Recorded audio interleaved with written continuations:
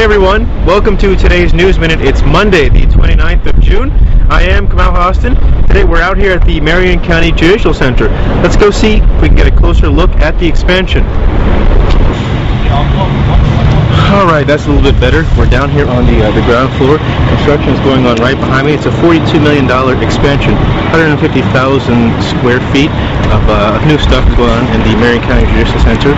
Among other things, security benches for the judges. It's expected to be completed around January. Look for Sue Vaughn Lee's story in the Star Banner and Ocala.com. She breaks down everything that's going on in here for you. In other news, the safety belt law takes effect Tuesday. That is tomorrow. Make sure you got your seatbelt on. You can be ticketed or pulled over if you are caught without it.